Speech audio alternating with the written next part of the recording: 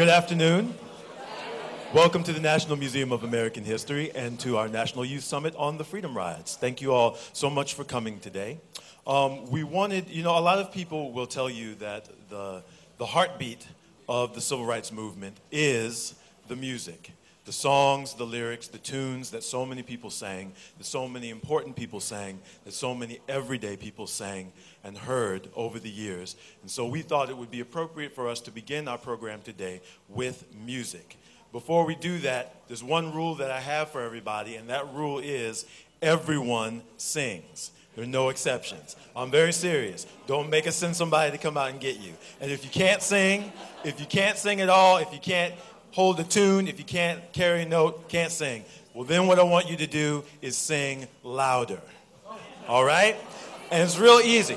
All you have to do is repeat after me. All right? So we're going to try this. I'm going to sing something, you repeat, and then I'm going to fill in all the rest, and we're going to see how good we can make this sound. Is everybody ready?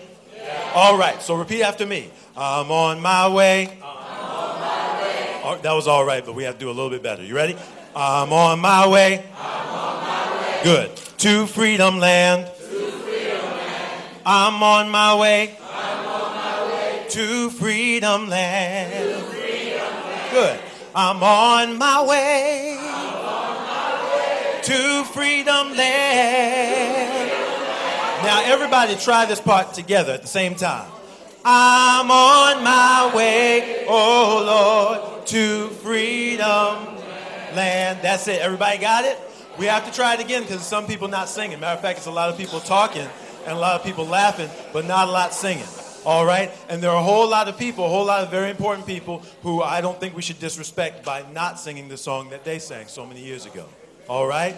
So how about we try it again? You ready? Repeat after me. I'm on my way. I'm on my way. Better. To freedom land. To freedom land. I'm on my way. I'm on my way. To freedom land. I'm on my way. To freedom land. Together. I'm on my way. Oh Lord, to freedom land. Let's try another one. I asked my brother.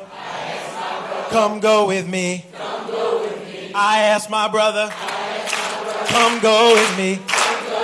I asked my brother, come go with me. I'm on my way, oh Lord, to freedom land. Yeah. And if he don't go, going anyhow. If he don't go, going anyhow. If he don't go, going anyhow. I'm on my way, oh Lord, to freedom land. Once again, I'm on my way, to freedom land. I'm on my way, to freedom land.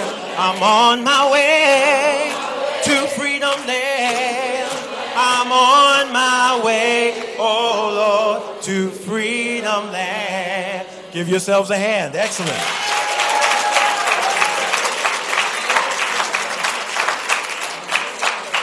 Very nice. Very quickly, I'd like to give everybody some information about our National Youth Summit for today. We are going to be joined by 5 other locations all over the country who will be watching via the internet, and also with thousands of people in their classrooms and at home who are also going to be watching online. If you're interested in seeing what the web feed looks like, you can look at these screens to your left or to your right, which will show you what people are seeing all over the country as we broadcast today. These gentlemen right here to my right, your left, and front will be moderating our webcast today. Let's give them a hand.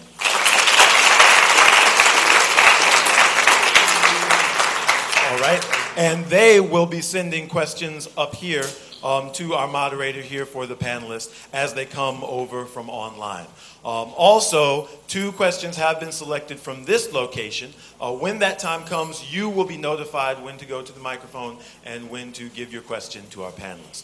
Once the webcast is done, once it signs off, we'll still be going and we'll have a time for us to open up with questions to the panelists. You'll be advised when that time is and directed to these microphones to the left and to the right. Please form a line behind and we'll try to get through as many questions as we can in the 15 minutes that we're going to have. All right? Thank you all so much again for coming. Please sit tight. Our program will begin in just a few moments.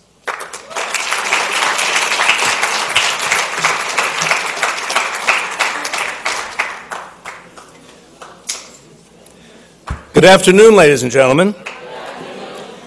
Welcome to your National Museum of American History. I'm Brent Glass, director of the museum, and I'm very pleased that you were able to be here this afternoon to join us on the National Youth Summit on the 50th anniversary of the Freedom Rides.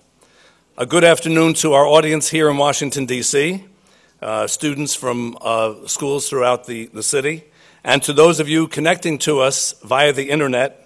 I would like to welcome the students who are taking part in this program from Smithsonian affiliate museums around the country: the Japanese American National Museum in Los Angeles, the Senator John Hyden's History Center in Pittsburgh, Pennsylvania, the Arab American National Museum in Dearborn, Michigan, the National Underground Railroad Freedom Museum in Cincinnati, Ohio, and the Birmingham Civil Rights Institute in Birmingham, Alabama. Thanks to all of you for taking the time to join us on this important anniversary in civil rights movement history. And let's welcome our guests and our schools from all over the country to this wonderful program.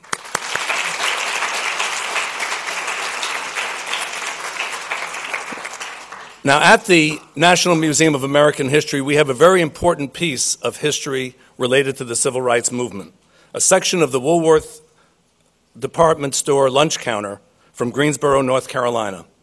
On February 1st, 1960, 4 African-American college students made a bold and courageous step toward freedom. They sat at the whites-only lunch counter and politely asked to be served. They were refused. They continued to sit there peacefully and quietly, and their simple but powerful act of protest sparked a fire of activism that burned long after the Woolworth's lunch counter was desegregated later that year. The anniversary we are marking today reminds us that the activism that burned in many Americans of all ages and races continued long after the lunch counter protest in Greensboro. 50 years ago, more than 400 men and women became Freedom Riders. The first Freedom Ride left Washington, D.C. on May 4th, 1961, which was the anniversary of the famous Brown versus Board of Education Supreme Court decision. The Freedom Riders were intent on challenging the laws, known then as Jim Crow laws, that enforced racial segregation in interstate travel.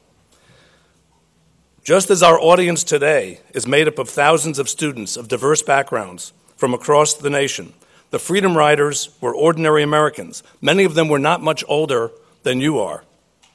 They were determined to put their freedom and even their lives on the line to force the United States to live up to its ideals by ending the injustice in the American South. The Riders endured beatings, bombings, harassment, and imprisonment, all for doing something that the U.S. Supreme Court had already twice said they had the right to do. Today, you have a unique opportunity to hear from the very people, history makers, who were at the heart of this story. Our guests who are here today helped change history. And if you have ever felt you cannot make a difference, if you felt that the problems in this country or around the world are too big for you to challenge or to take on, I think today you will see and listen and learn from the people who joined the Freedom Rides and changed our history. And our country is better for their actions. Our guests today are a remarkable group of people. Congressman John Lewis, who is 19 years old and already a veteran of the student civil rights movement. The Reverend James Lawson, who is an advocate of nonviolence and a colleague and friend of the Reverend Martin Luther King Jr. Diane Nash of Chicago, a student leader who fought segregation across the South. And Jim Zwerg of Wisconsin, a student who joined the Freedom Rides, knowing that he would be targeted by other white students as a traitor to their way of life. We also have other Freedom Riders with us in the audience, and I'm delighted to welcome Dion Diamond, the Reverend Reginald Green, Joan Mulholland, and Travis Britt. These people are really the heroes that we recognize and honor, and just join me in giving them a round of applause.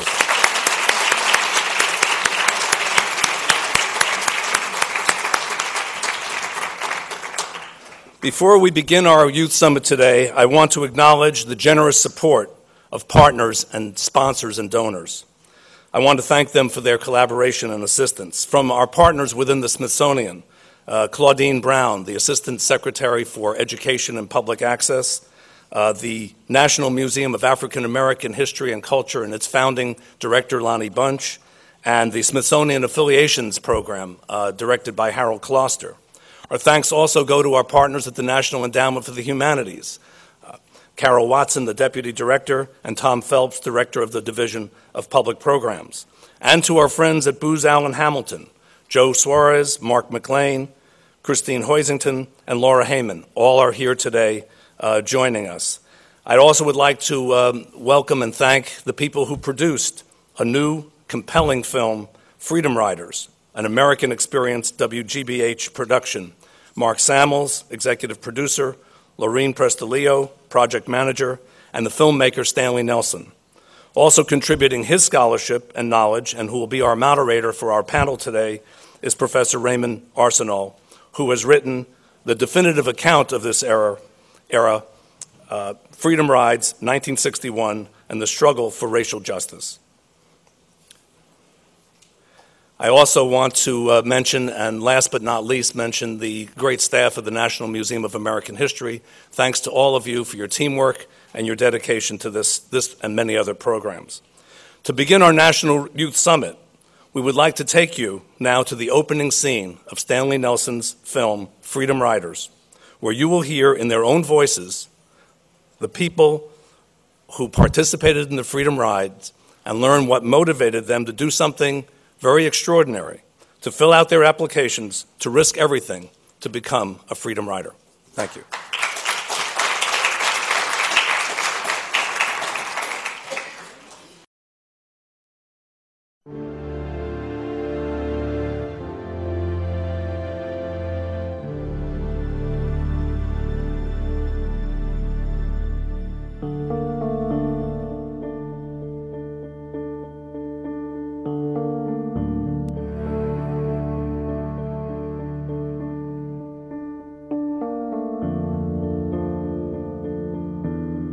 I wish to apply for acceptance as a participant in CORE's Freedom Ride, 1961. To travel via bus from Washington, D.C. to New Orleans, Louisiana, and to test and challenge segregated facilities en route.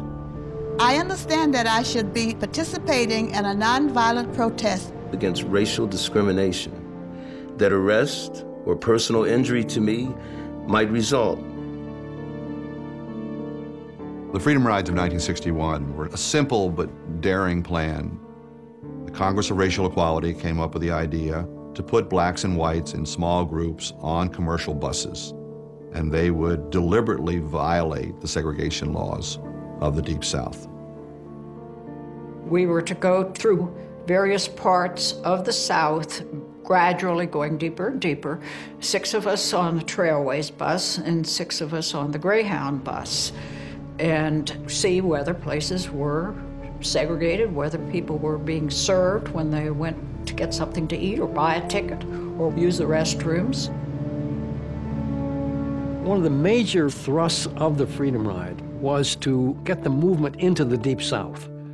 Most of the action up to this time had been in the Upper South or in the North. And one of the ideas here was to go into the deepest South. We were hoping that this would start a national movement.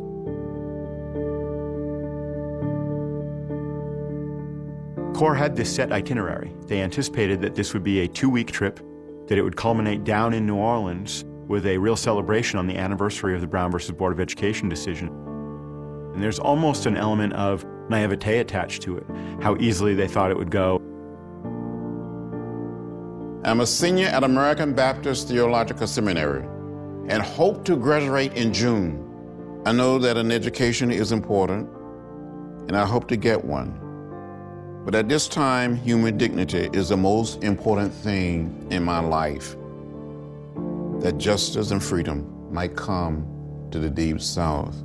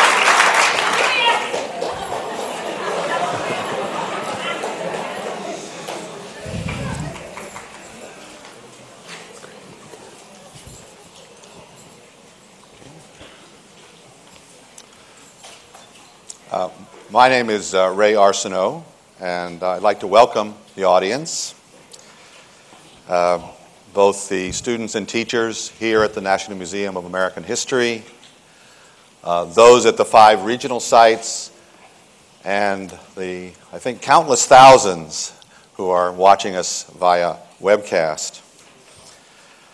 Let me begin by thanking the Smithsonian Institution for the rather remarkable technology that made this National Youth Summit possible today.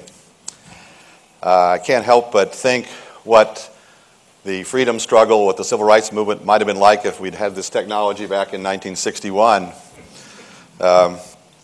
Maybe we'd be even closer to the beloved community than we are today. We are here to commemorate, and more than that, to draw inspiration from the Freedom Rides of 1961, one of the most extraordinary events in American history. And it's our particular good fortune to have such a distinguished panel of guests, participants, individuals who played a key role in the Freedom Rides a half-century ago. They're here, of course, to share their wisdom, but I think also to learn from you, to engage in a dialogue, to talk about ideas that were powerful in 1961, and we'd like to think potentially even more powerful today. So let me briefly introduce our panel. On my immediate right is Jim Zwerg, former Freedom Rider.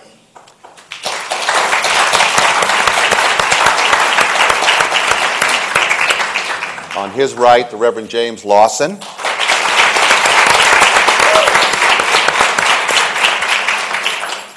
And to his right, Diane Nash.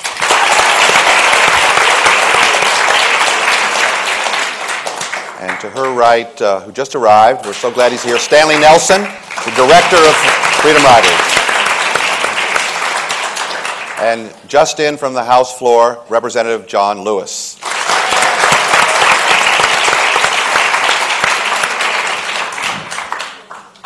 We have a couple of minutes before we turn to questions from the regional sites, and I thought it would be most appropriate to talk about the period, about events just before the Freedom Rides, and to ask our panelists, and maybe begin with Representative Lewis, if he can recall how he first became engaged with the struggle for social justice and civil rights, how he became involved before the Freedom Rides. Representative Lewis? Well, thank you very much. I must say that I'm delighted and very pleased to be here with my friends and my colleagues. And these colleagues of mine are responsible for getting me involved in what I call trouble. Good trouble, necessary trouble. Now, I grew up in rural Alabama, and when I was growing up there, I saw those signs that said white men, white women, colored women, white waiting, colored waiting. I saw segregation. I tasted the bitter fruits of racism, and I didn't like it. At the age of 15 in the 10th grade in 1955, I heard of Rosa Parks, heard the words of Martin Luther King Jr. on an old radio. I was so inspired by Dr. King and Rosa Parks that in 1956, at the age of 16, with some of my brothers and sisters and first cousins, we went down to the public library in the little town of Troy, trying to get some books and library cards. And we were told that the library was for whites only and not for colored. I never went back to the Pike County Public Library until July 5th, 1998, for a book signing of my book. And at the end of the program, they gave me a library card. But in 1957, I met Rosa Parks. In 1958, at the age of 18, I met Martin Luther King Jr. I was in school in Nashville.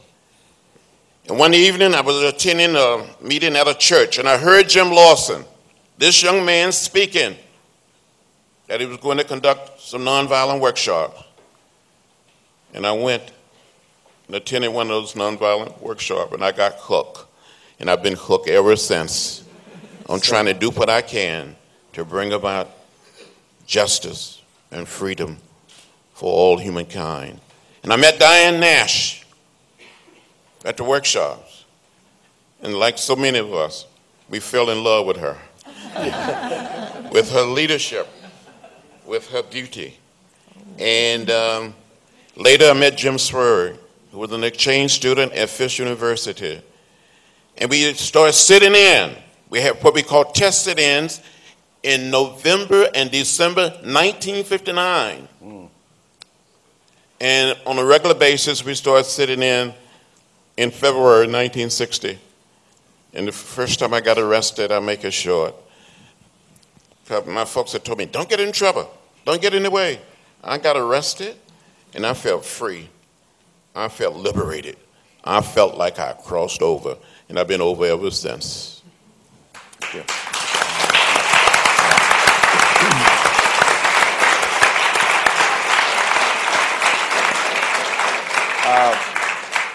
Diane, would you like to maybe answer the same question? You get to speak 5 times because there are 5 of us, so you get to speak after each one of us. Wow. To equalize it. Oh, okay. I was a student at Fisk University in the fall of 1959.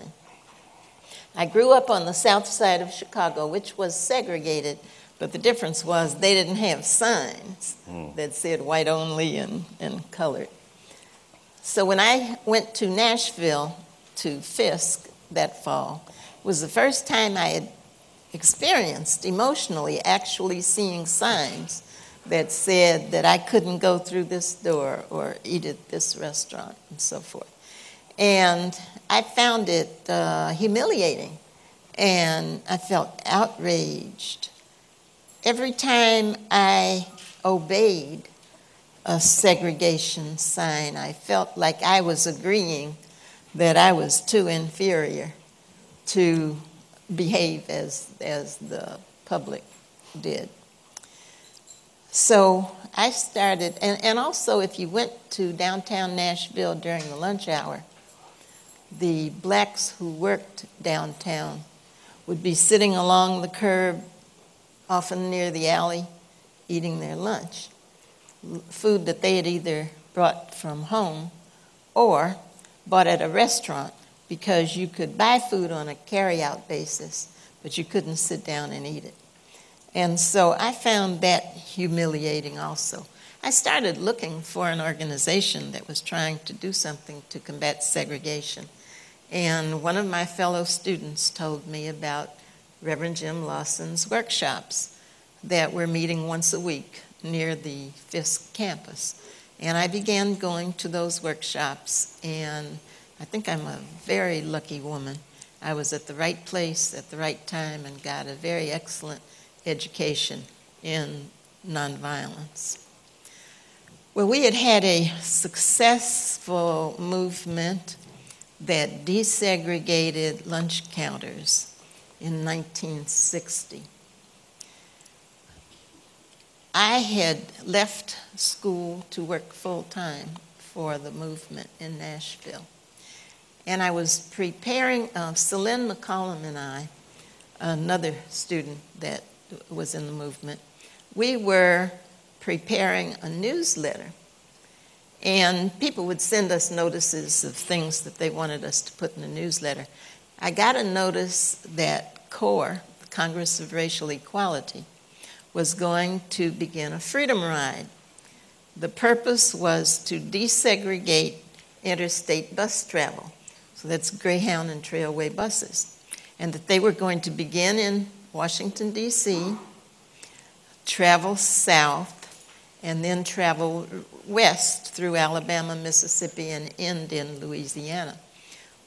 And that they were going to be defying the segregation rules by having blacks sit in the front instead of the back and whites sit in the back instead of the front, or having blacks and whites sit together on the bus.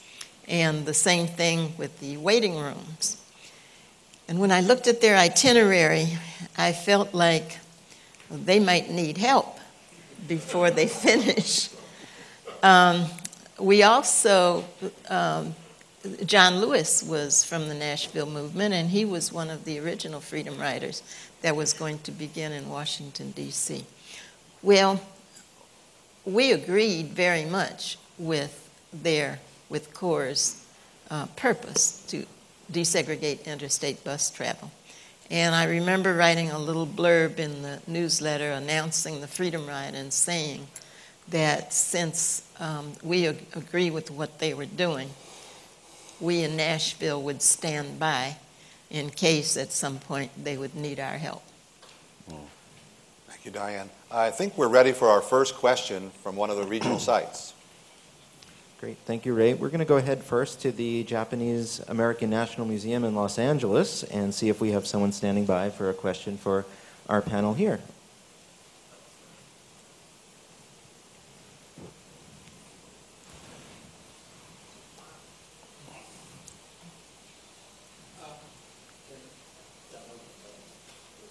Do we have the question? Or? The question should be coming in just a second. Let's listen in for it right now. Well, we're not getting off the bus, so we're waiting here for you.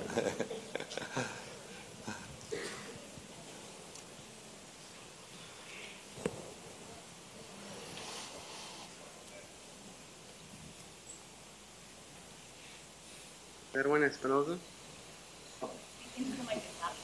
My name is Erwin Espinoza, and I'm here with the Civitas School of Leadership Group.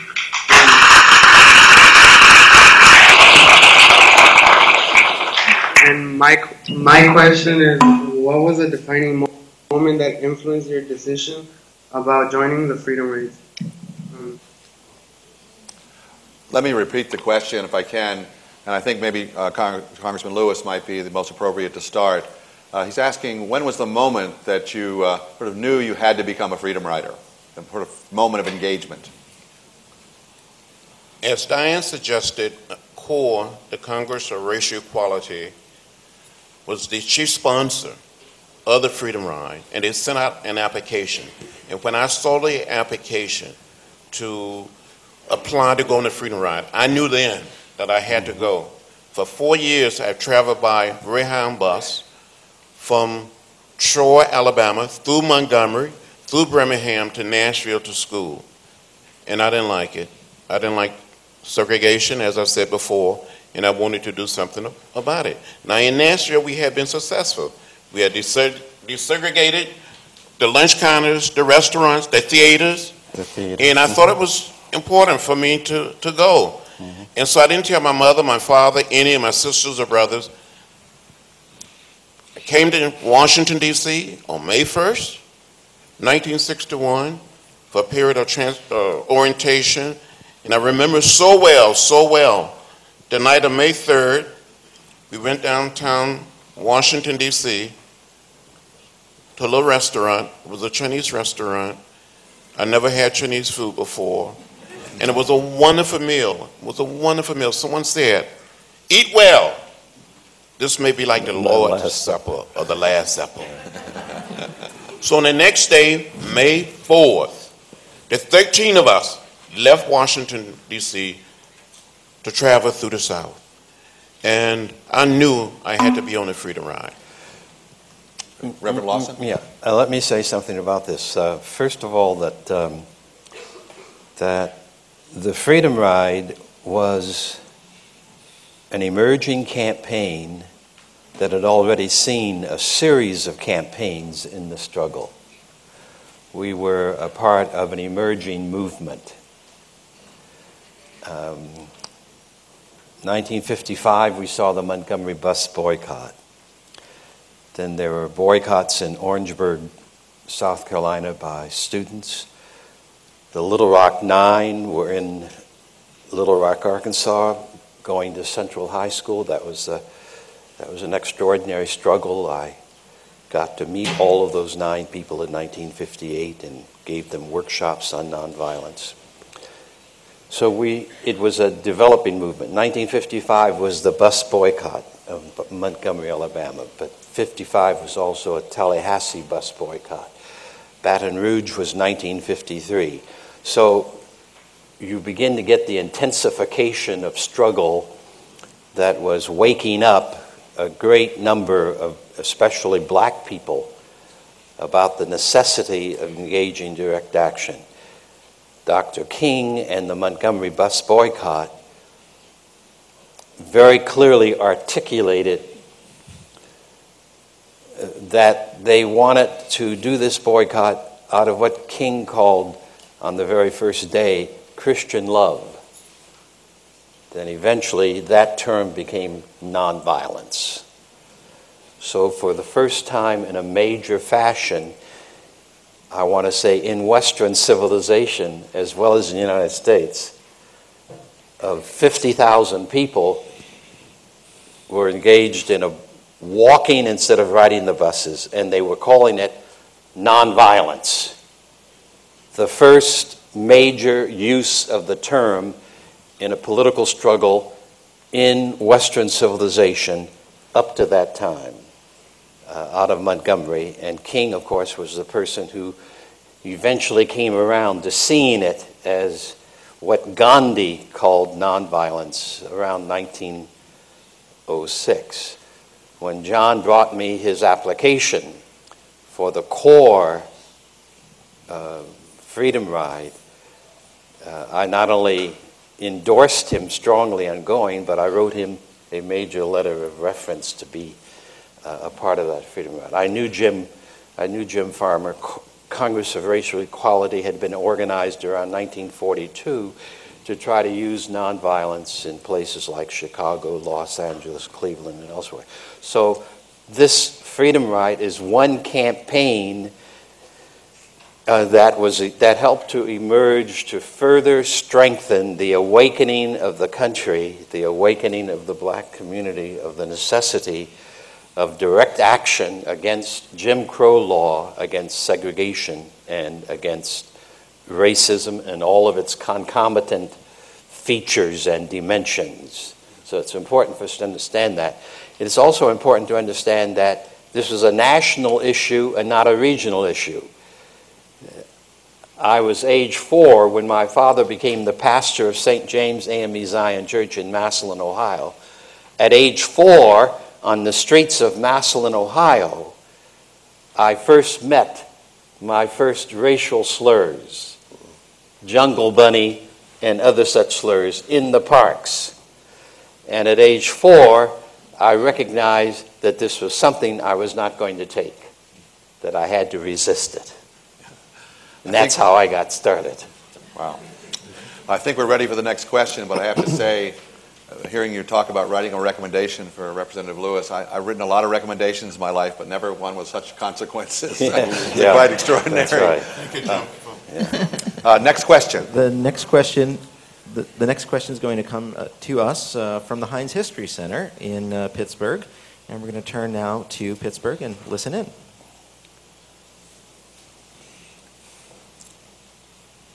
Pittsburgh Public Schools. As a white freedom rider in the Deep South who came from Wisconsin, what was it like for you to try to convince other white people to act and take a stand against violence and white supremacy through nonviolent protest? I think this one's for you, Jim. He's asking about what it was like as a white person from Wisconsin, to get involved in the Freedom Rides. Maybe you can sort of recapture some of the depth of meaning of the experience. Very briefly, I grew up in an all-white community. All the way through high school, I had no one of any other race in any of my classes. My parents raised me to understand tolerance, right from wrong, etc., but nothing was really tied, no overt situations of race. I got to college, and I had, my freshman year, a Negro roommate.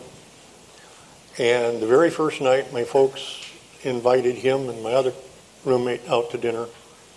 And we went to a very nice country club and sat down and ordered and waited and waited. And finally, the maitre d' came up and whispered in my dad's ear, and Dad just turned to us and said, "We're leaving now."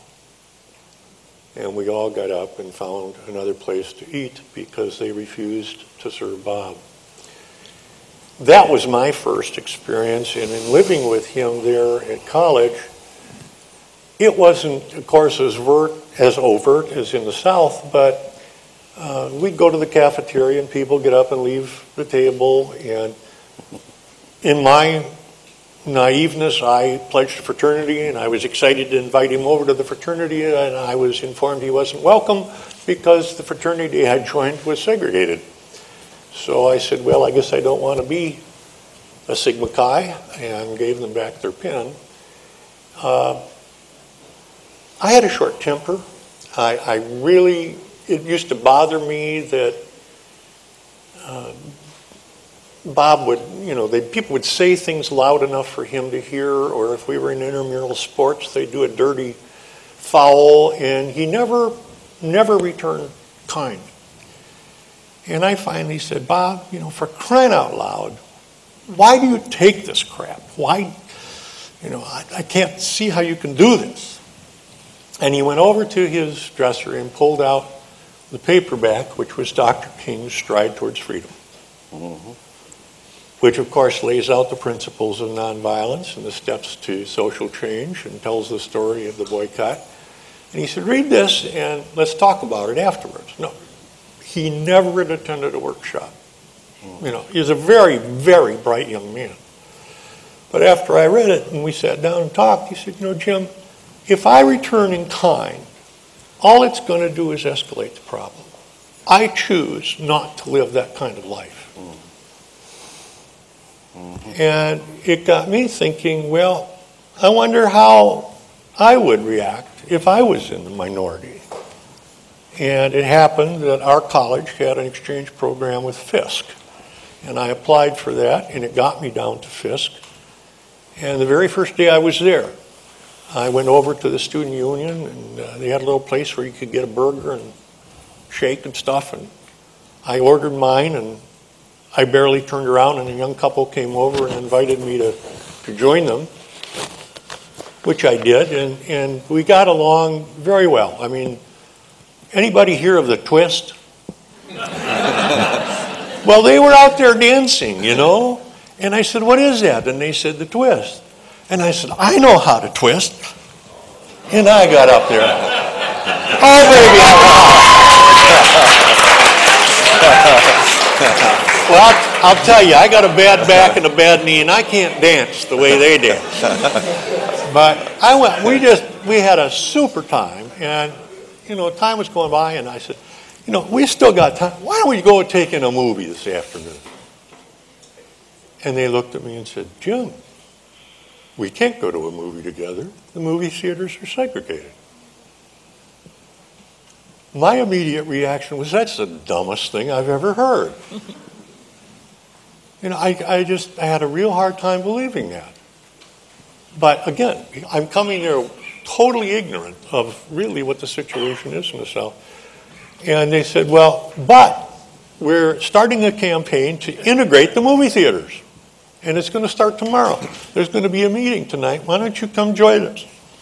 And I said, okay. And so we met at the home of one of the professors, Dr. and Mrs. Fuson, a Quaker couple that he served as kind of the student faculty liaison to the kids that got involved. And I was informed there was going to be this demonstration the next day. So I went down and I watched for a while, and the kids just stood there. They weren't singing freedom songs. They weren't carrying placards, nicely dressed, but they just stood there.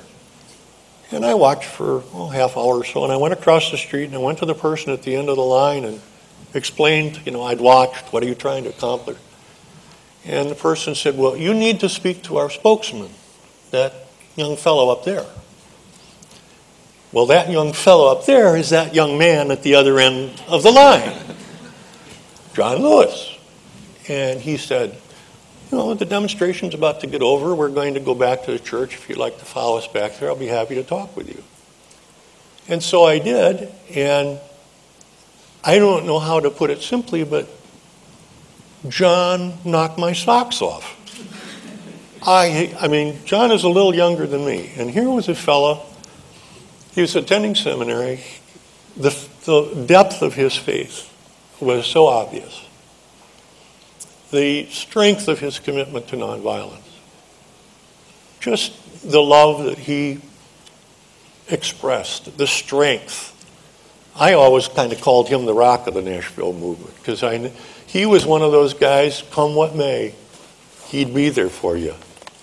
And he was on that Montgomery platform. The pictures are of John Lewis and myself.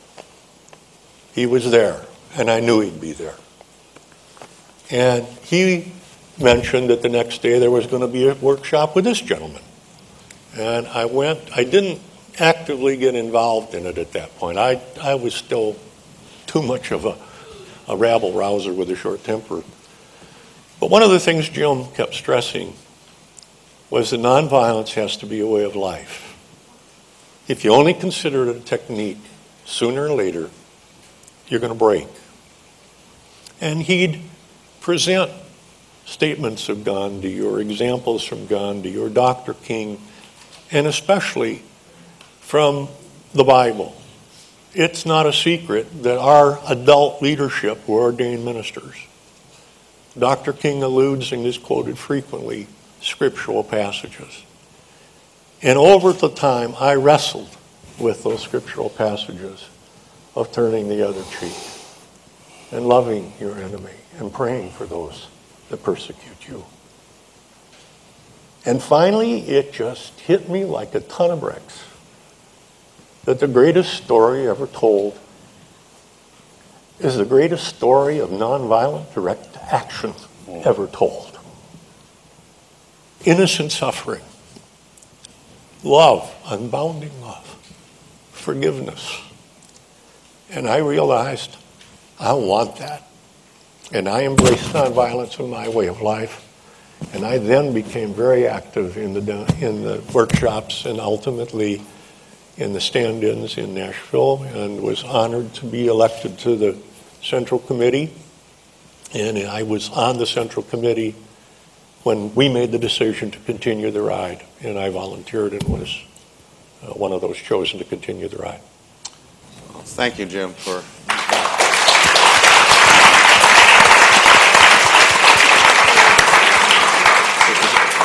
especially for giving the forum a new twist. But we're going to have to dance off to the next question here. That's right.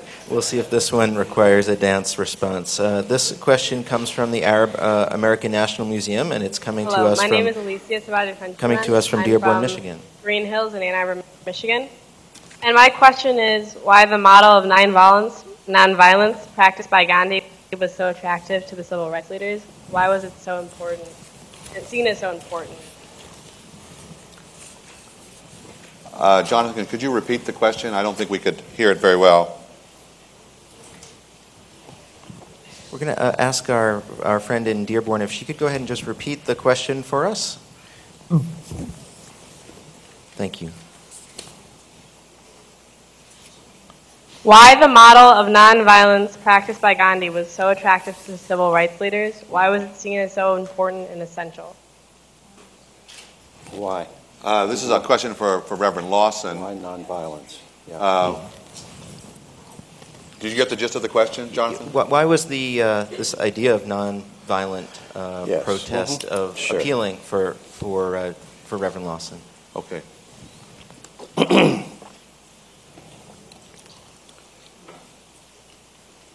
This is a difficult question because we in the United States are very much acculturated to the notion that the only way you make effective change is through violence. We even have now people who proclaim that the only way your child learns is by punishment, not discipline. So it's a hard question. How do you explain this? Well, I explain it in 2 or 3 ways, if I can do this very, very quickly. In the first instance, many slaves in the 250-year period in which my great grandparents and my great-great-grandparents, my great-great-great-grandparents were slaves.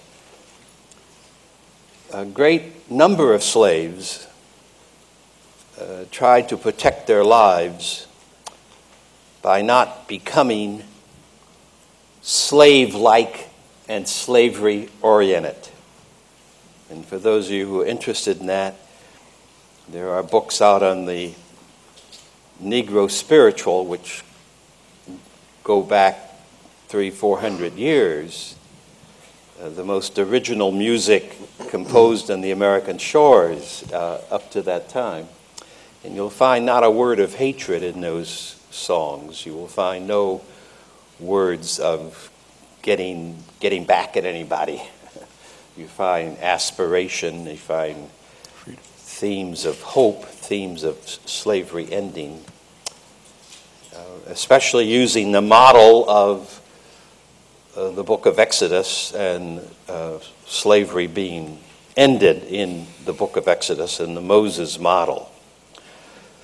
So that's number one. So there was a form of Christianity that grew among slaves and into the black church that said you cannot overcome evil with evil. If you imitate the evil, you escalate and multiply the evil, you get nothing done. We're all human beings. We all have to learn to live together. And the best way for that to happen is then to not let the wrong get on the inside of your life, reject it, and do everything possible to be a person of love and truth and wonder. So that's the first issue. Now that is not pacifism, which was a strong movement in different ways in the United States through the Christian churches. Pacifism is not nonviolence. Pacifism is primarily a religious notion that war is always wrong. Though I may agree with that in large measure, nonviolence is a term that was invented by Gandhi, created by Gandhi in about 1906 in South Africa, as he tried to understand how he could organize Indians in South Africa to resist the rather tyrannical white government's laws against them, and do it without imitating the white government's racism. So out of that, he coined the term nonviolence. Nonviolence fundamentally means that we human beings have power. We have the power of life. For you young people, I'd like to use this example. How many of you can remember when you were 1 day old, or 10 days old, or 6 weeks old, or 6 months old? If you could ask your mother or father about those ages, they would tell you probably that you were always squirming. You were wiggling your toes, wiggling your hands. You were opening their eyes and blinking them all the time. Well, the baby is not born helpless. The baby is born with the power of life. And one way that I describe nonviolence is this, that power of life that you've been given, the ability to achieve life, to achieve purposes, like controlling your fingers, that's nonviolent power. And the difficulty is in our society that we are taught to desert that power of life and love, and then to use the fist or the gun and anger to get our points across or to survive. In fact, the human race has survived for maybe 1 million years, primarily through creativity and flexibility and adaptability, and by the development of the brain, and not by the development of the club. Amen. So nonviolence, from my perspective, is a 20th century term and concept out of Gandhi. It's like the term heterosexual. That's a 20th century term. The human race had no such notion prior to maybe the latter part of the 19th century. Nonviolence is a 20th century term. It means use your creative gifts, love, truth, beauty, your capacities of language, your capacities of courage to deal with your conflicts and to deal with calamity. Don't use fear. Don't use hatred, because those only create more complexity and difficulty. Thank you, Reverend Lawson.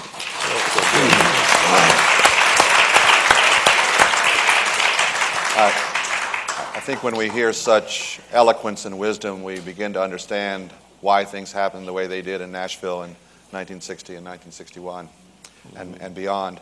I think we're ready for the next question, which I think is for Diane Nash from the National Underground Railroad Freedom Center. That's right. Let's go ahead and turn to them now.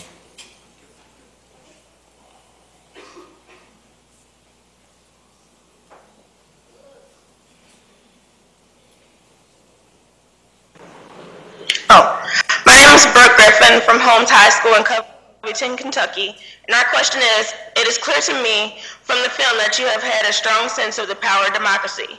Even though it had not worked for you in the society, why did you take the individual responsibility to help lead the freedom rides, and how do you suggest individuals to take responsibility to improve democracy today? Diane? Would you repeat that question? The question has to do with the responsibility of the individual to do something to improve or perfect democracy today, the kind of the legacy of the freedom rides. What does that help us to understand the role of the individual in a democracy? I was at the beginning of my adult life at that time, and I was very conscious of the fact that I would be bringing children into the world, and I wanted my children and other children to be born into and come of age in the best world, the best society I could help bring about. I think one of the real problems today is that I hear people who seem to feel that if they vote, they are being a responsible citizen. And that is so wrong. That 10 minutes that people spend in the voting booth every 2 years is not enough.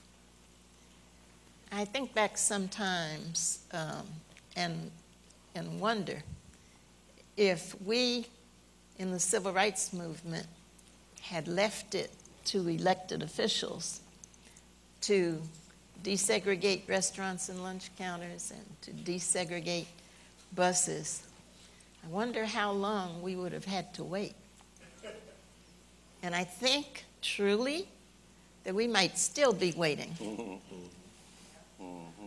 But the fact that the students took it upon themselves without anybody's permission, really, as John said a few minutes ago, he didn't tell his parents and his family what he was about to do.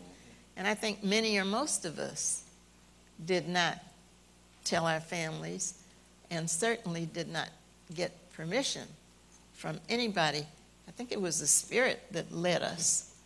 And that's who we got permission from.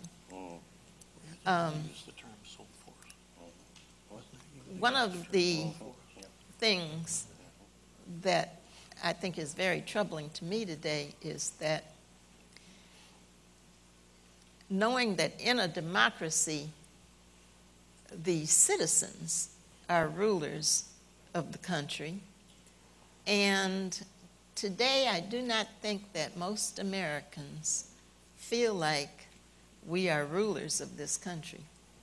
and therefore we don't act like it. And we should begin doing that. If you are not going to take responsibility, and I mean you as an individual, the person you see when you look in the mirror, then who is? There is no superhuman or no somebody else who has any more responsibility to do what needs to be done in society than you. Like I said, if not you, who would it be? There's one other thing that is very valuable to me, something I discovered by being in the movement that I didn't know before. And that is that there is a source of power within each of us that we never discover until you take on the responsibility of making changes in the society that need to be made.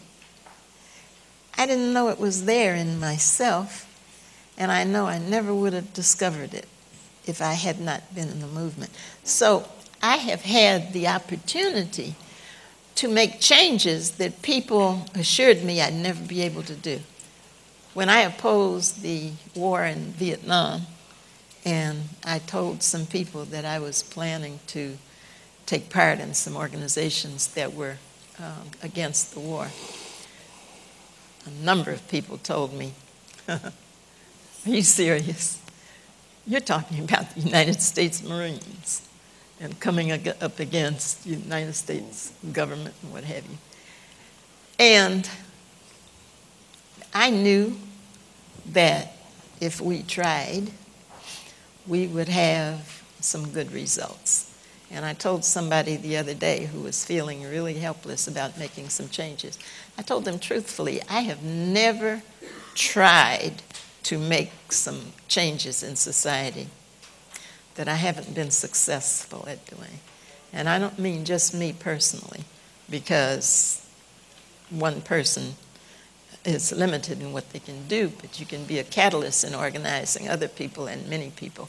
So I have never been part of a serious attempt at making change for the right reason and with truth and love that has not been successful. Thank you, Diane.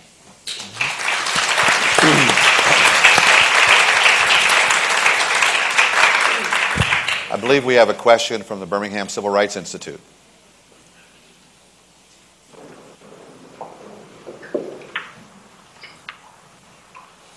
Hello.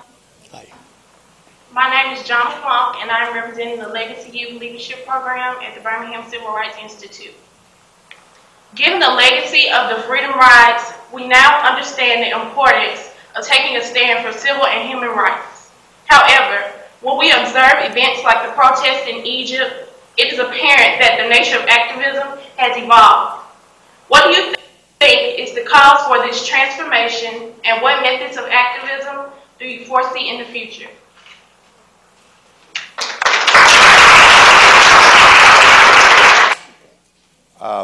Very interesting question about the evolution of activism. I wonder, Stanley, if you might want to start us off at least, and maybe others may want to join in, but I know in conversations with you, you've often talked about your filmmaking as a way of making moral statements, of making a difference in the world. And I sort of see that this wonderful film that you've made as part of the legacy of the Freedom Rides, a continuation of the rides. And I wonder if you might talk about how you see your own contributions or your sense of things in terms of this question about the evolution of activism. Sure. Ray, would you just repeat her question, please? Her question has to do with looking at what's happening in the streets of Cairo right now. We're all sort of fixed, I think, a bit on the potential there and what's happening, what's not happening, and it's I think, quite understandable to try to connect it to historical events and to such things as the Freedom Rides, to the freedom struggle, to movements for social justice, and it suggests that maybe there's a kind of evolution, that maybe what we're seeing may be something new, maybe something old, and I wonder Stanley might start us off, and maybe others can jump in. Yeah, I mean, I think there's definitely a connection to what's happening in Egypt and to the freedom rides. I mean, it's definitely made me think about it. We are much more connected, obviously, than we were back then. You know, we have internet, blogs, so many different ways of being connected, and information travels so much faster. One of the things that was surprising when we were making the film was that for the first almost 2 weeks of the freedom rides, there was no news coming out. You know, not until the bus was bombed did suddenly there was an interest in the freedom rides, and suddenly the media covered it. The black press was there, but they were weekly presses, so there just wasn't that much coverage of it. You know, now we're seeing what's happening in Egypt almost the moment it's happening. But I think still, it's still the same thing. It's still, you know, people rising up and taking a stand and wanting to make change. And it happened so fast. You know, I was thinking, as people here were talking, I was thinking about how the Freedom Riders affected my life, you know, that I'm just a little bit younger than they are. I was about 10 years old when it happened. But in that 10 years, the whole world changed. I mean, I wouldn't be sitting here as an African-American filmmaker if it wasn't for the steps that these people here took. So, you know, change happens really quickly. And as Diane was saying about the war, the Vietnam War, it happened quickly. You know, people, at first it was like, you'll never change this. This war will never stop. And then it did. You know, we're seeing in Egypt, one day Egypt is one thing, the next day it's another. So I think, you know, when people want to make change, when people make a stand, things can happen very, very quickly. Thank you. Other thoughts? Yes.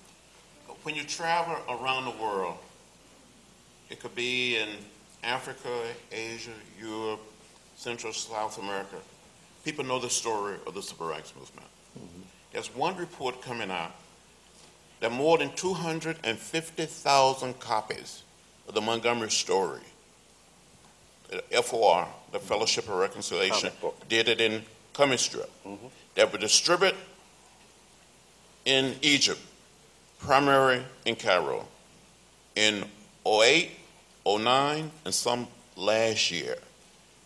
When you go to Germany, go to South Africa, any place that people talk about the civil rights movement, we read the literature, we watched the films, we know all about Dr. King. So we live in one world. The world is small. We didn't have a website. we never heard of the internet. No email. We didn't have an email. And I don't know if we had all these things, what we would have been able to do. So you're so right. People come to that point where they are tired, they're fed up, and they're saying we cannot and will not take it anymore. I watched the drama in the street of Cairo. For me, it is very inspiring. And I think it was spread to the other parts of the Middle East, into Africa, and other places where people have been held down. We have more activism, more concern for the quality of life for the human race than I've ever known to exist in my own years of life, my 8 decades now of life. More activism in the sense of recognizing more of the dots that have to be connected among us human beings, among various peoples, religions and races and whatnot. There are two missing quotas, two missing equations maybe. The first one is that the recognition of nonviolence as personal power and social political power is missing. Most of the books I've read about the civil rights movement thus far do not give any serious treatment to nonviolence. Spirituality. Yeah. There's some exceptions, I hope. Well, I haven't gotten that section of your book yet, really. Maybe, yeah, and I'll be more careful to be looking for it as I continue. I'm not finished it yet, but I'm reading it. And it is a very significant piece of work. But But by and large, the civil rights movement, the phrase civil rights, has glossed over personal power, personal responsibility to link up with other people and to make change. The second equation that I want to put on the table here is that the Freedom Rider is a good example of it. We had to literally force the Democratic administration at that time to see what we were doing as a serious dysfunctionality of American society, that governments should take a role in playing. They did not want to do it, did not want to see that as a function of government. Ross Barnett of Mississippi and John Patterson of Alabama said that government can allow hostility to be a dominant element of the society, can allow segregation to be constitutional by their state governments. We today have, I think, in large measure, federal government that really does not support the human rights of all human beings everywhere in the world. The issue in Cairo is in part also our policies of 60 years towards the Middle East, our economic policies, our political policies.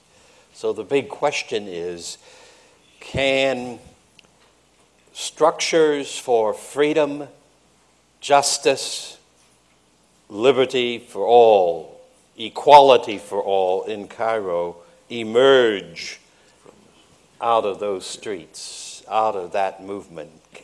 Will there be sufficient numbers of people of all stripes in Egypt who will see it to their advantage to allow this to mean we will strengthen our families, we will improve our neighborhoods, we will increase government as a responsible vehicle for the well-being of the people of Egypt? That's the big issue. Are there forces in the world, governmental forces in the world, who will support the people in developing that kind of a process in Egypt? It would be the first time it's ever happened in the Middle East or in Egypt. So those two issues, it seems to me, are important issues. I urge you who are the young people to do some real exploring of nonviolence as an option to war, to violence, to hatred, to responding to wrong with another wrong, to pursuing a life's course that is rooted in the very best that you are, namely the fact that you are a gift of creation, a gift of God, a gift of life. There's nothing comparable to it. And your use of it can make all the difference to who you are and what you are, and then to how you will respond politically and socially in the world. Thank you. Well, speaking of the students, I think we've come to the moment finally. You've been very patient where at least one of the students, maybe two of the students in our audience here at the National Museum of American History can ask a question. You got it. And we have a number of students online, individuals, not at our sites, and of course many here in the room, so we're going to have opportunities for both. We're going to take one more web question, and then we're going to turn to our face-to-face audience as well here in D.C. This is a question from Patrick in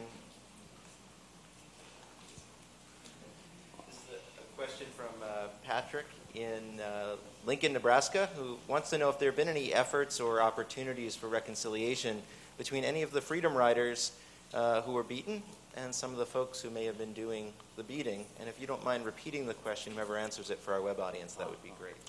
Opportunities for reconciliation. I'm not sure if you heard the question, but about have there been opportunities for reconciliation between those who were on the segregationist side, may have been in the crowds of the riots that attacked the Freedom Riders and the Freedom Riders and people in the civil rights movement. Representative Lewis? Well, on May 9th, 1961, in Rock Hill, South Carolina, this is the original ride. My seatmate was a white gentleman. The two of us tried to enter a so-called white waiting room. And the moment we entered the room, a group of young white men attacked us, beat us, and left us lying in a pool of blood. 2 years ago, one of the men, a few years older than I am, came to Washington, and he said, "Mr. Lewis, I attacked you. I beat you on May 9, 1961. Will you accept my apology and forgive me?" This gentleman started crying. He gave me a hug. I hugged him back and shedded some tears. Since then, I've seen him and his son on several occasions. I think that's what the Freedom Ride and the Civil Rights Movement was all about. Yeah. To move us to that point where we can build a sense of community, where we can build a sense of family. The man said he felt free. I felt free. And there's something very pure about it. Was the first person that attacked me that came and said, "I'm sorry, please forgive me." Mm-hmm. Yeah. You know, I just wanted to say that there were so many meetings that John Lewis attended with bandages on his head. Mm-hmm. And I have been so impressed with his determination, because the only way you could stop him would have been to completely kill him, because he would get beaten and come bloodied and bandaged to meetings and go on demonstrations. And he was determined to end segregation. Jim Zwerg I visited in the hospital in Montgomery after he was beaten. And I remember, Jim, you wore contact lenses at that time. And there was a red circle in the white of his eye where his contact lens had slipped to the side, and he had been beaten. And just beaten extremely badly. I think one of the things, when I've gone out and spoken, I'm surprised quite often, especially with young people. Everybody seems to know the "I have a dream" speech. But I'll frequently ask, how many of you have ever read Dr. King's Stride Towards Freedom? Would you raise your hand? Dr. King's Stride Towards Freedom, the story of the Montgomery bus boycott, where he lays out the principles of nonviolence and the steps for social change. Mm-hmm. It's usually one, sometimes two. Yeah. And I think it's so important. One of the things that Jim would do during our workshops is stress the various principles. One of those principles that lends itself to reconciliation is the reality that what we were doing was based in that love, so that when someone was hitting you, you hated their hatred, but you didn't hate the person hating.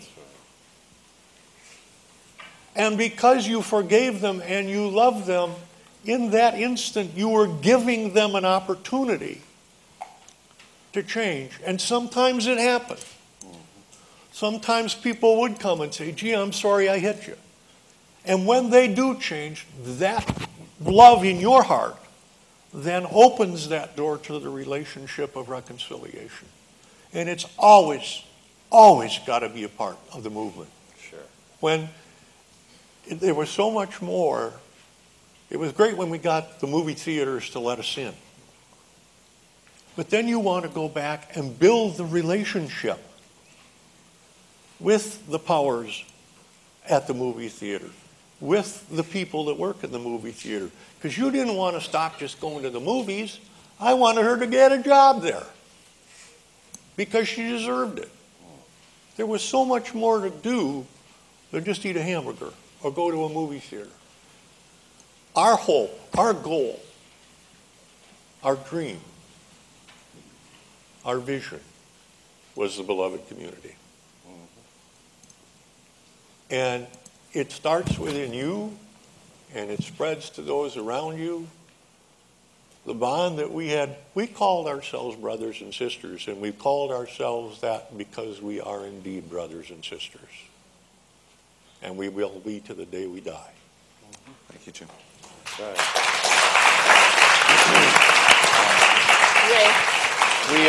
We're coming. There is at least one freedom rider. Yes, we don't. Okay. We're coming to the close of our webcast. I'm sorry, we could do so much more, but think of the words you've heard today: reconciliation, love, brotherhood, sisterhood. I think it's a testament to the extraordinary commitment of not only the people on the stage, but of the entire movement. It's been a tradition at the National Museum of American History in events dealing with civil rights to end the program with a song, often with a freedom song. And so we have Xavier Carnegie, who is going to give us a fitting rendition to end our program today. Xavier? Thank you. And please, everyone, if you will, stand with me. Join hands with the person next to you and sing with me the anthem of the Civil Rights Movement, We Shall Overcome. As long as I'm not that. You gotta switch. We shall overcome. We shall overcome. We shall overcome someday. Oh, deep in my heart, I do believe we shall overcome someday. We'll walk hand in hand. We'll walk hand in hand. We'll walk hand in hand. We'll walk hand in hand someday. Oh, deep in my heart, I do believe we shall overcome someday. Thank you, everyone. Give yourselves a hand.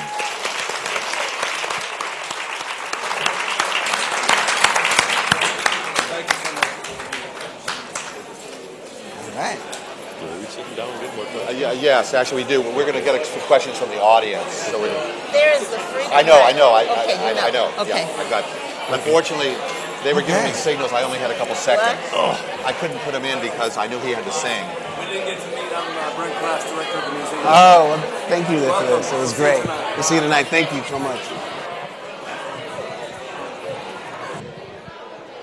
Ladies and gentlemen, please sit down. For our in-house audience, we're going to have 15 more minutes for you guys to ask questions. The webcast is over, but we still going to have a couple more minutes of questions so you guys can ask. To ask questions, so we'll reconvene in just a moment. So, sorry that we weren't able to get it into the webcast, but there were so many important questions and so many important things to say. So you'll have 15 minutes to ask any question you'd like of the panel. They're going to sit back down in just a moment.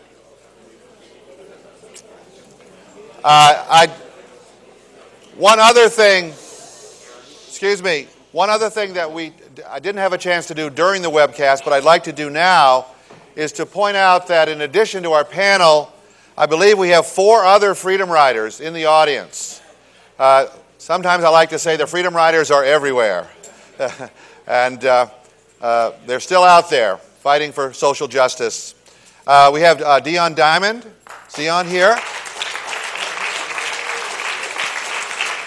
The Reverend Reginald Green here.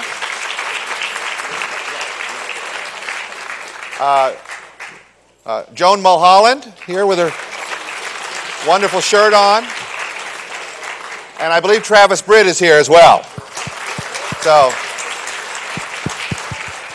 these are extraordinary, heroic people. So it's wonderful to have them here today.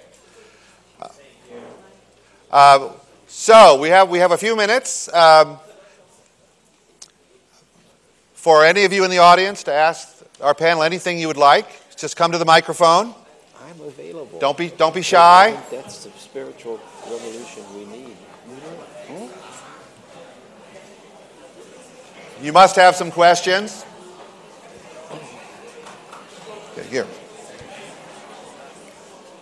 No, she's just coming down. Oh, somebody to the microphone. Okay, here we have our first questioner. Good afternoon. My name is Kenneth Richards, and representing Choice You may want to Academy. speak, come closer to the microphone. My name is Kenneth Richards, and I'm from Choice Academy. My question is, how can teenagers today be taught to use nonviolent techniques like the Freedom Riders to settle disputes among their peers instead of resorting to violence? Did you hear that, Reverend Lawson? How can teenagers today be taught the principles of nonviolence? Bernard laughing.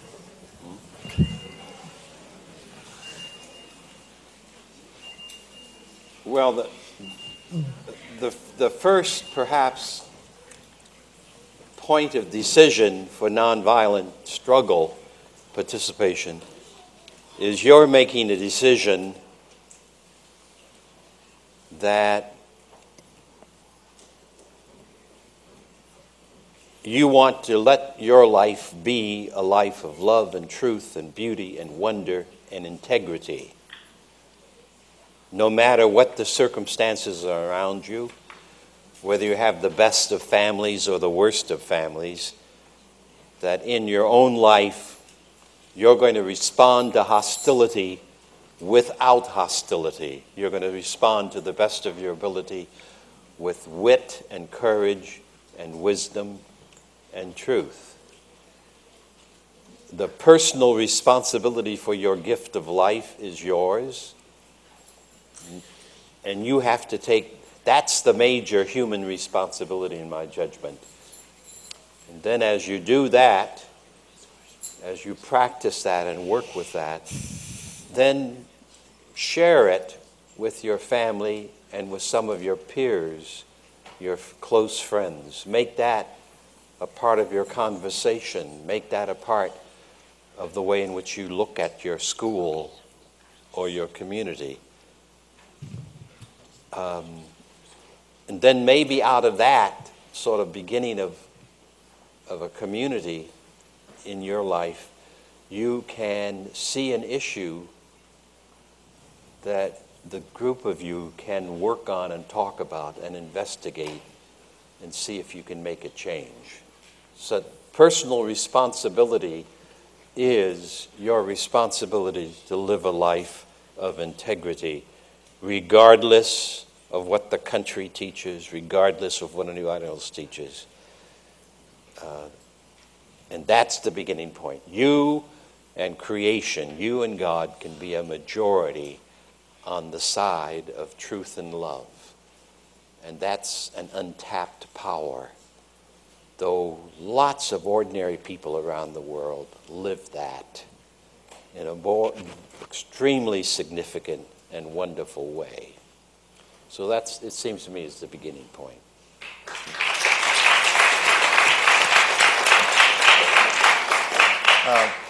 Next question. My name is Harold Dawson. I'm a junior at Bell Multicultural, and my question is, the group of you supported racial equality of your time. What are your views of the gay civil rights movement of my time?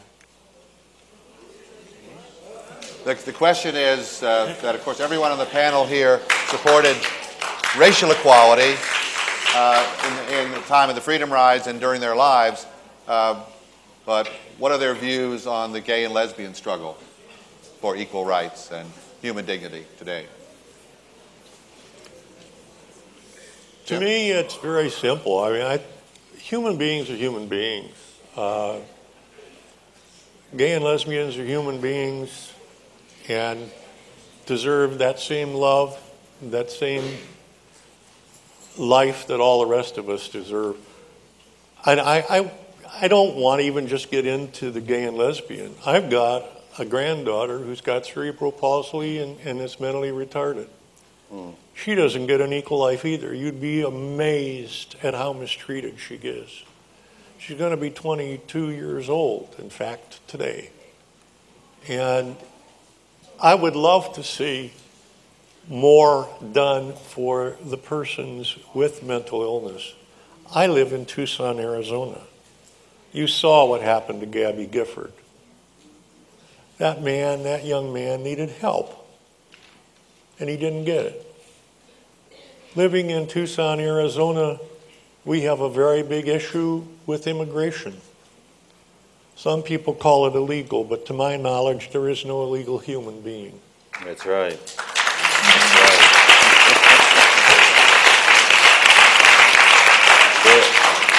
And I'm willing to bet that you that are sitting here know somebody who's being bullied and certainly could address that issue.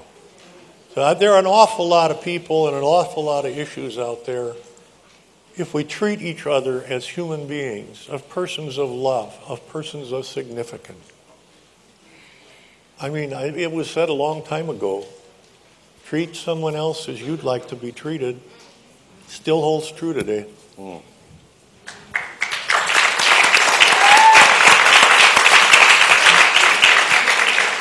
Yeah, racism is still alive and well in the United States.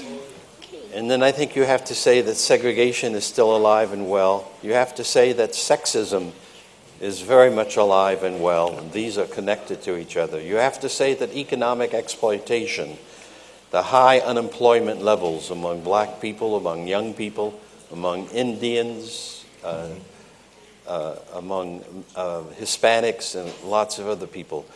The poverty of women and children in the United States is both sexism and economic exploitation that is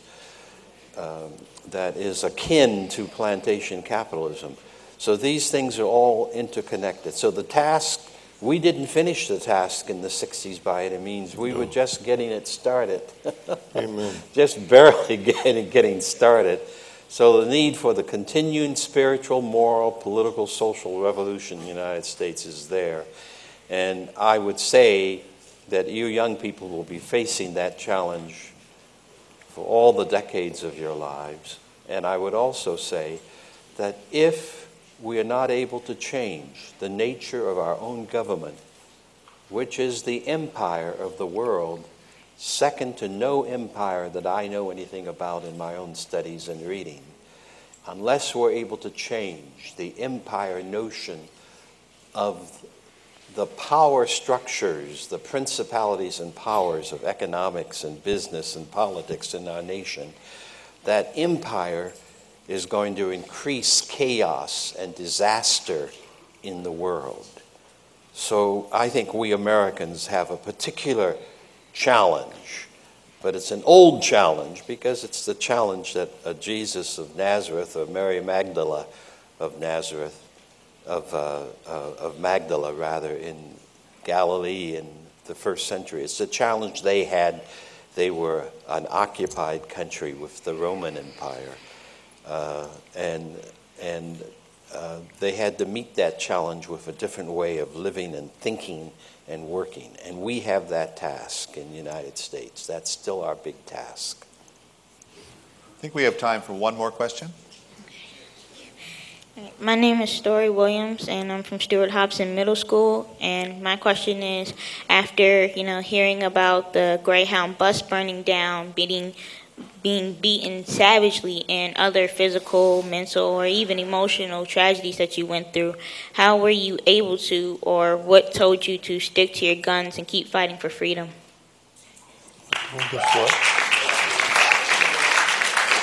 Now, the question, I believe, is once the bus was bombed in Anniston, such a terrifying experience, whether you were there or not, if you were part of the civil rights movement or the freedom struggle, how did you have the courage or the wisdom to carry on with the struggle? Well, John Lewis and Diane and I and Jim Zwerg came out of a Nashville movement that had a very, very strong nonviolent component, strategy, and understanding. And when we saw the burning of the bus, and then when we realized that the 13 riders left were so demoralized and injured that they could not go on, our reaction was, well, from a perspective of nonviolent struggle, we must go to Alabama and pick up the ride. So our determination was if the ride stopped under that bombing, under those mobs, then we may not be able to have another movement anywhere in the country for another 50 years. So Nashville movement picked it up and proceeded to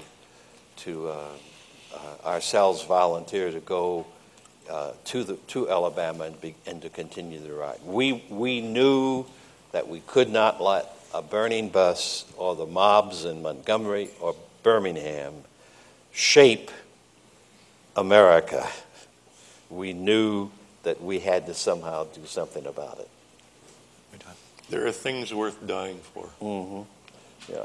And we knew that we could very well, it was said repeatedly that night, jail, beating, or death. That's right. And some people made out their wills That's that right. night. I did not make up out my will in going on then into Montgomery and into Jackson. I did not make out a will, but I knew full well that it could mean death. I think we are going to be able to let the last two questioners, or just one, okay? Hey, so my name is Nicole Johnson. Can you get closer to the mic, please? My name is Nicole Johnson. I attend Cardozo Senior High School. And my question is that since you went through everything that's going on, why didn't you had doubts or whatever, why didn't you want to, stop? I'm sorry. Could you repeat it? With everything that's y'all went through, and y'all had your doubts about everything that was going on, why or whatever, I wanted to know, why didn't you all stop when you all were vandalized and everything? Why didn't we stop? I think it's somewhat similar to the last question, but I don't know if anyone else would like to jump in here, Diane, or about the notion of stopping. I don't know that ever entered your mind, did it? You were talked to Siegenthaler. You ought to answer that. The only person you can really change is yourself. And I think we had changed ourselves into people who could no longer be segregated. If we stopped, the opposition would have thought that all you have to do to stop a nonviolent campaign is inflict massive violence. And if they got that idea, if that message had been sent, they would have done their best to be as violent as possible. We probably would have gotten many people killed if we tried to continue the movement. So we were determined that we must not let that message be sent, that the movement could be stopped with violence.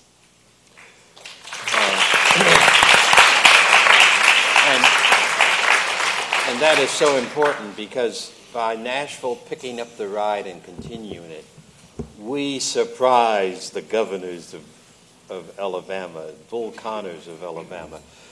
When Diane called the Attorney General of the United States, Robert Kennedy, to say that we were picking up the ride, this is described in the book by Arthur Schlesinger, The Journey of Robert Kennedy. That phone call was recorded.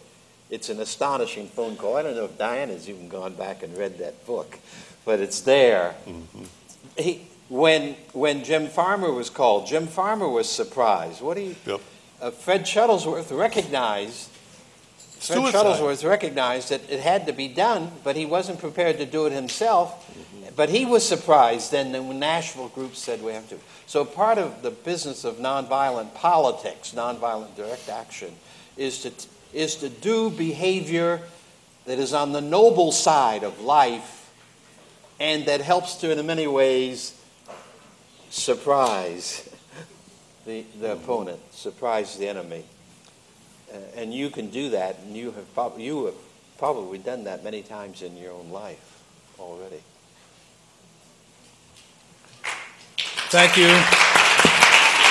I would just like to close this remarkable session with two observations, two things that I was reminded about that I learned again today. First of all, history is not inevitable. It just doesn't happen. We read about it in the book and we think, of course, these things have to happen because we're reading about them, but history happens because people decide to make changes.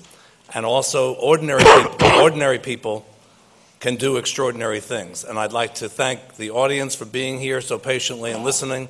And please join me in thanking this wonderful panel who's been here today. Thank you.